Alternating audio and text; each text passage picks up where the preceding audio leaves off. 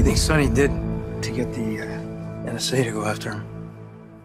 Oh, well, that's hard to pinpoint because his organization is so complex. Do you think this could all be tied into the Metro Court shooting? I don't know how it could be, but we can't dismiss it, right?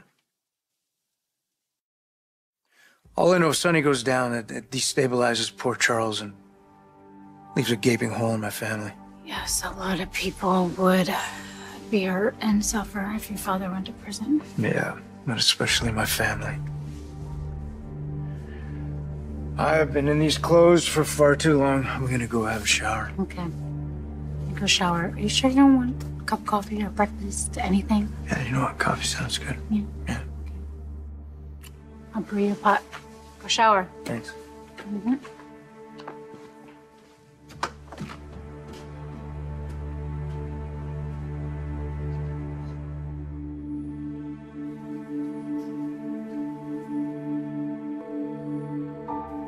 Ferncliff Hospital, how may I help you? Hi, this is Sam McCall. I have medical proxy over Cody Bell. I was just calling to see how he was doing today. Hi, Miss McCall. Cody has been on a 24-hour watch since he was admitted. He hasn't been left alone. He's in good hands. Try not to worry. Okay, thank you so much. I'll call back later and see if I can get an update then. Bye. Damn it, Cody. You gotta tone it down. You're not gonna be able to get this house if I keep watching you.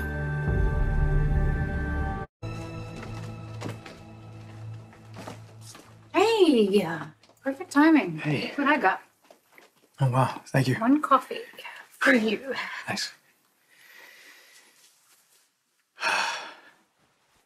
Kind of always knew this day was coming. I hoped it wouldn't, but, knew it was coming. I guess the bright side is I wasn't the one who had to bust my father. Oh, come on. That would be a heavy guilt for you to carry on your shoulders. Yeah. Being a cop is complicated. I guess say I'm kind of conflicted here. I mean, I know the difference between right and wrong, but the difference can be inches or it can be miles, you know? Yeah. I mean, I've arrested bad people who are guilty, who I knew would never see the inside of a jail cell. And conversely, I've arrested people who made terrible mistakes, who ended up paying for it for the rest of their lives. When I found out Sonny was my father, I was like, our moral codes couldn't be more vastly different. When I got to know him and see the good in him,